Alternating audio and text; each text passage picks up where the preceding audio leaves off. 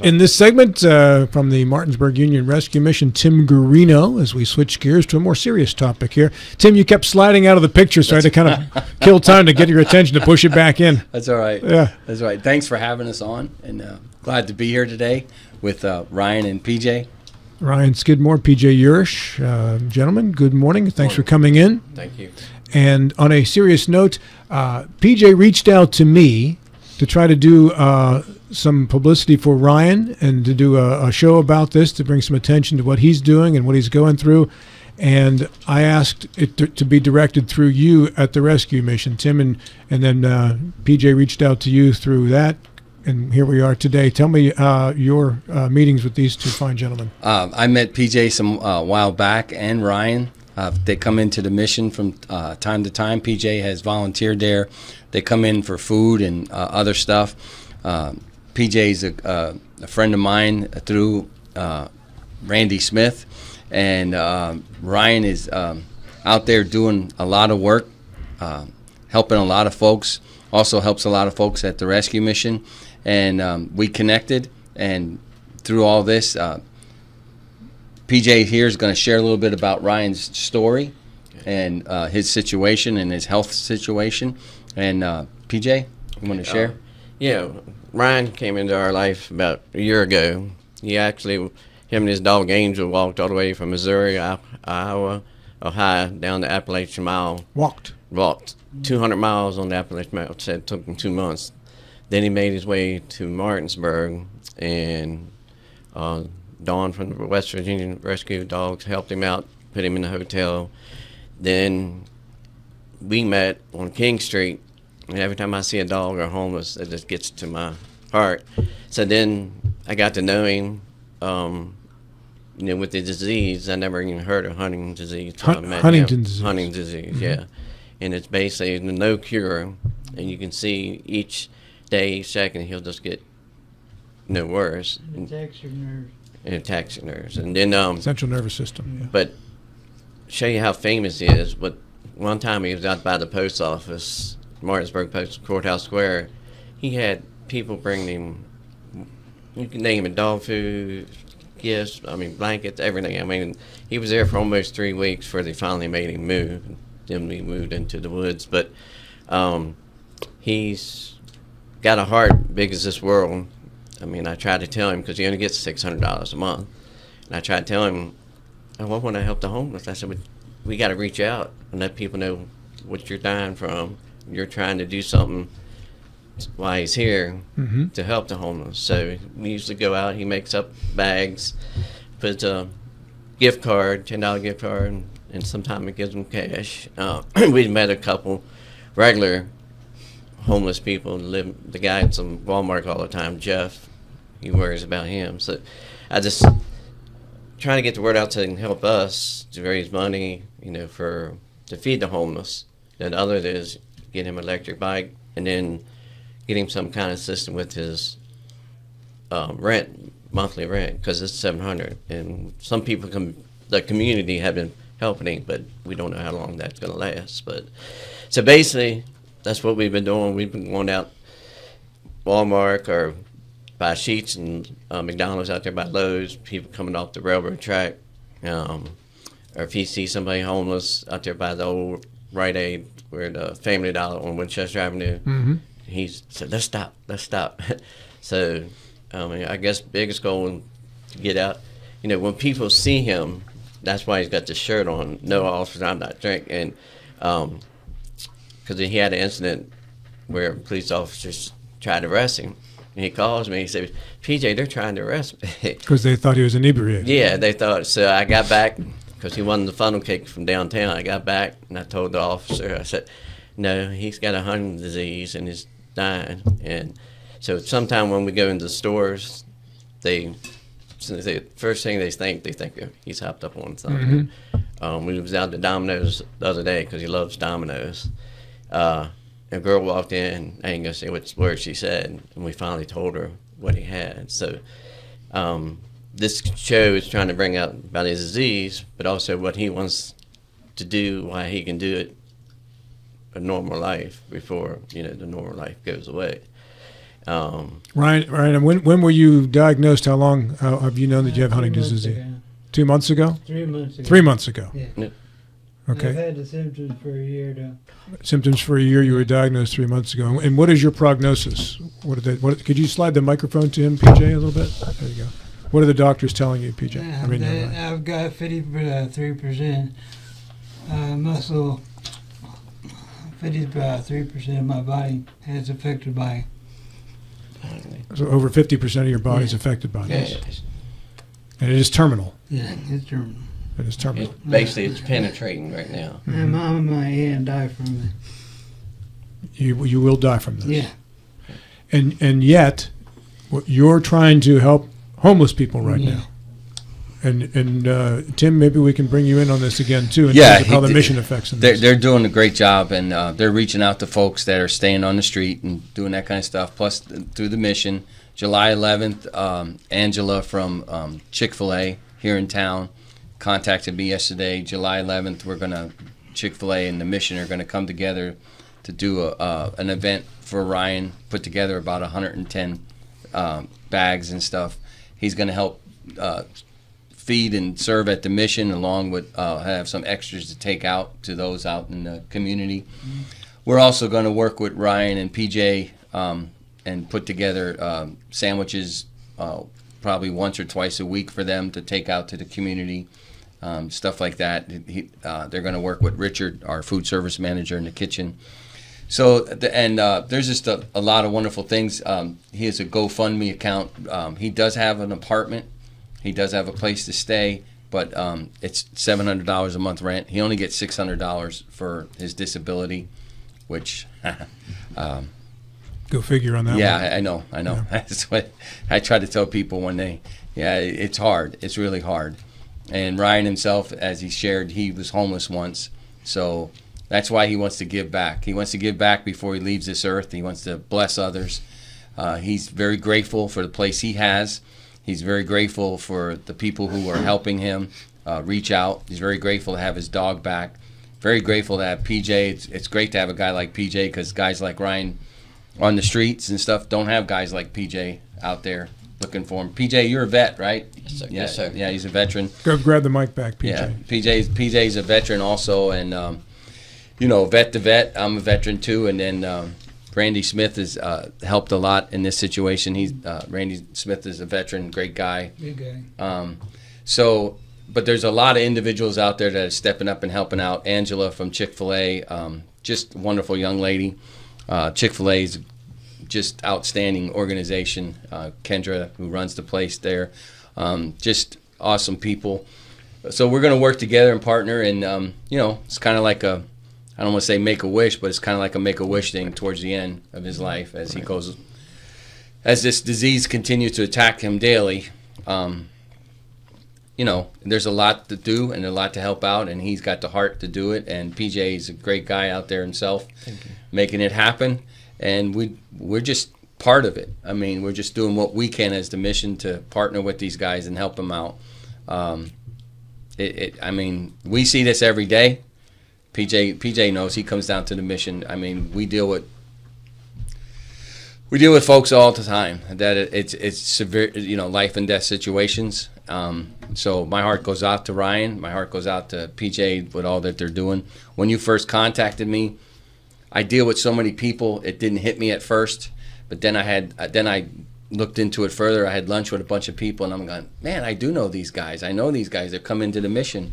Because there's so many people that come in, and PJ will tell you, there's a lot of people that come into the mission that are in desperate need, and it gets overwhelming for us sometimes, but this is really great. PJ stepped up, and he's taking Ryan on and others. So if you can help, there's a GoFundMe page. Right, GoFund plus, I've been telling people to send stuff to my house, 502 Gant Drive, Martinsburg. Yeah. Say that slower, PJ. 502 Gant Drive, Martinsburg. Thank you. 25403. Gift cards, like he likes to give out food, like for people on homeless. I always tell people to go Google homeless list, what they need. But it sounds like Ryan also could use some assistance if his rent is $100 more than his income. I want to give him the GoFundMe for Ryan? Yeah. It's on. If you get on, I guess you gotta get on my Facebook. It was the first time I done it. GoFund. I have a link there, so people can go to the link. Are you PJ Yurish on Facebook? No, Paul. Paul Yurish. Paul Yurish. Yeah. And people can just link me. And then I've been trying to post that once a day or more, so people get to the link easier. So we've been doing that for him. Some of the things he likes to do when he's not helping the homeless, he likes DVDs. So if anybody out there wants to send him old DVDs, he loves to watch DVDs. And then on the other hand, he knows about soap. Some of his bags he had to put soap in, so we don't have no more soap. We don't have no more cloth, washcloth to give out to the homeless people on the tracks or whatever. So we're trying to get, I call it Ryan and Angel helping bag for the homeless and the poor. Where is Angel today? She's at home. I couldn't put her vest together. Believe me, she would come here. She's a love woman. She loves everybody. I mean, we was in Charleston, come back trying to get money for him. We're 2.5 hours out, and he gets back in the car. He said, "PJ, guess what?" He said, "That man, woman wants to know how Angel and I'm doing." And I said, that's how kind of popular he is right now. And I guess we're just trying to get him help for the homeless, get him help with his assistant, maybe get him a little enjoyment, with the DVDs. So I believe God put him here for a reason, and I was brought up to help people back when my grandparents used to help people. So he's like my best friend or son or whatever. We're contact every day. We go out once a day sometimes, but that's what we're doing. That's our goal, to help Ryan, for his wish before he passes away. And do we know how much time Ryan has? No, it's penetrating right now, but I've noticed since we met him, it's gotten progressively worse. Right. My mom died when she was 37. Your mom died when she was 37? Yeah, and, from this disease? Yeah. His mother's sister. Family. His mother's sister passed away with it, and his grandmother passed with it. And so he knows what's coming, the storm. But other than that, if I was him, I'd be crying and everything, giving up. He don't. He wants to help the homeless. I mean, last night, he was looking for Jeff out there at Walmart, and I said, "Ryan, you only get $600 a month." He wants to get it all back out. So this whole purpose, us getting together with y'all, is to get the word out about him. Plus, if they see him and Angel on the street, they don't think he's hopped up on something. Now they know a little bit about Huntington's disease. Sure. And his shirt gives the message Right. as well. It's got Tim, if someone maybe not as social media adept, they can't find the PJ's Facebook page or the GoFundMe account, could they drop anything off at the mission that could get to him? They could drop it off at the mission anytime. Just let us know it's for PJ and and Ryan, and we'll put it aside. I can get a hold of PJ at any time. I got his number. He's got my number. I can get a hold of him at any time and get it to PJ as soon as possible, or PJ come on by and pick it up. They can drop it off at the mission. I just want to just real quick give you some shout out, Rob and John and Matt. You guys deal with a lot of stuff, and I know a lot of it's politics and stuff, but the neat thing, and I know, Matt, you deal with it every day for what you do for a living, and Rob and John, I can come in and tell you stories, but this is the real stuff. This is what we at the mission, we deal with many folks in this situation, and it's really neat as PJ brought this to the surface, and Rob, you've given it an opportunity to be showed to everybody. It doesn't make sense. He gets $600, and this is his situation. And so when you're dealing with all the politicians and stuff, let them know this is the real stuff. We deal with it. A guy like this and his disease, he gets $600 a month. And you just go, wow. But I want to thank you guys thank you. for giving us this opportunity, because I know you deal with it a lot, and all you do. And Rob and John, thank you for giving us, and Mike Hornsby for the station, allowing us to come on and lift this up and make it an awareness to the public. I know you've allowed me to bring other folks on in the past, because people think I make stories up when I tell them what we deal with on a regular basis, and it's a lot. and it can be overwhelming. And so your donations you're giving to PJ and Ryan and what he's talking about here, all the stuff, really does matter, and it gets to the people. And so I just want to thank you guys. Sure, you're absolutely welcome. I'm watching Ryan's the Korea the movement, and it's very profound, and it has to be exhausting. It burns a lot of energy. And in a more perfect world, are there medications that would tame that a little bit? He is currently on the medicine right now, thank God. So this is with the medication Yes. on board. Yeah. Yes. Wow. Yeah. And he's blessed with it. And it's helped some. But they told us, the doctor said, it's not going to cure you. It's just going to help you with the mobility, maybe the pain, like you said. And, Is there much pain associated with this, Ryan? Not really. it's just Just a control. And is your balance okay? And can you no, like then we go to Walmart, first thing, he's walking in there. That's why people think he's intoxicated. Sure. Yeah. And I would he think. gets his cart and goes, and everybody looking around, looking like. And I tried to tell people, one day we went out the store and they had one manager here, one manager looking at him. And when he wasn't around, I told him what he had, and just things like that. That's why one of the reasons we wanted to come on here. So now they know Ryan. They'll meet Angel. He's going to go back out to his second home on the Evan Miller Boulevard with Angel. So if anybody wants to come by and see him, they can come by and visit him. And she's lovable. I mean, What kind of dog is Angel? she's a mix. Pitbull. Mixed pit bull, yeah. But she's a sweetheart. I've been putting videos on my Facebook. Ryan, do you have a medical card that Yeah, I do. that police officers can see, or EMTs if No, there's we haven't anything? got that yet.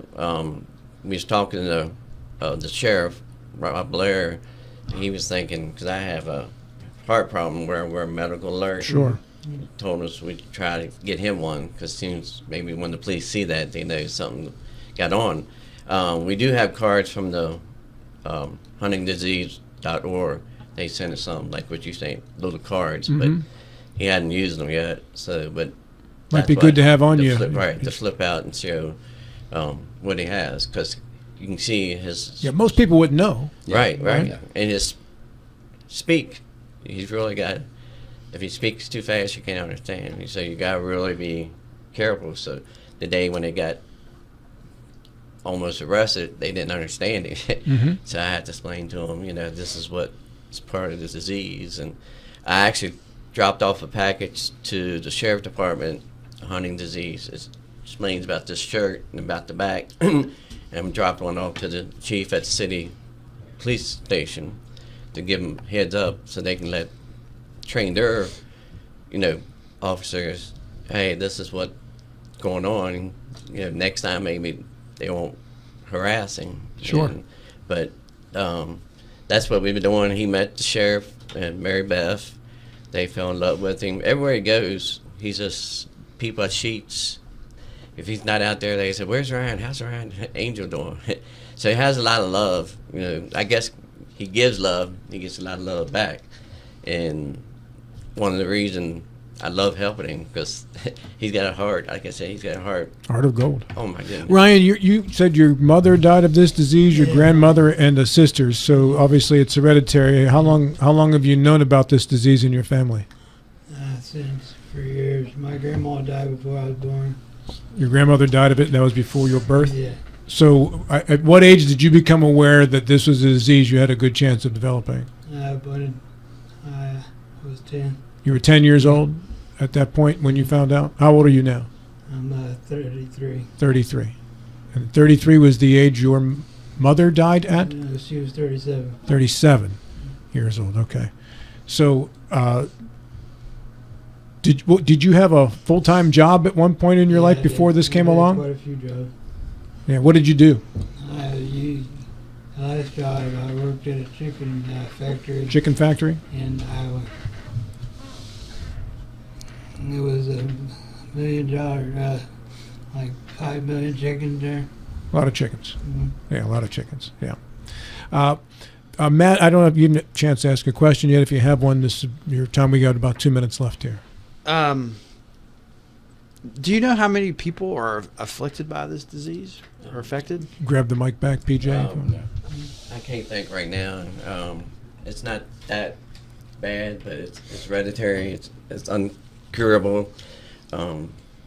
Most people gets it when they're in this age, and usually within 5 years they pass away. And I've studied. If you want to go on huntingdisease.org, they give you more detail about what you're asking me about. How bad it is in the world, but most of it, like I said, it's hereditary DNA. It's just one of them diseases. They just don't have no cure for it. And I've been telling people, like I said earlier, go on YouTube and put Huntington in there. And it shows this young man named James, where he was a football player, baseball, then just went on. It affects kids sometimes. Kids too sometimes. Yeah. One of my friends in Kentucky, his kid got diagnosed with it, and he passed away like 5 years later. So we've been talking with Ryan Skidmore, PJ Yurish, and from the rescue mission, Pastor Tim Guerino. Final 60 seconds here. Again, you can drop items off for PJ and Ryan at the mission. Pastor Tim will make sure it gets to them, or you can go to Paul Yurish Facebook page. There's a GoFundMe page there too, because at some point along the way, not only is Ryan trying to help homeless out there and feed them, but he's also got to cover his rent each month, which is $700, and his income is $600 in disability. So if you have it in your means and in your heart, you can help these folks out. Everybody would appreciate it as well. Paul/PJ, thanks so much for coming in. Thank you. Ryan, God bless you, brother. And Tim, Thank you. always good to see you and the stories that you bring to us, man. Thank you.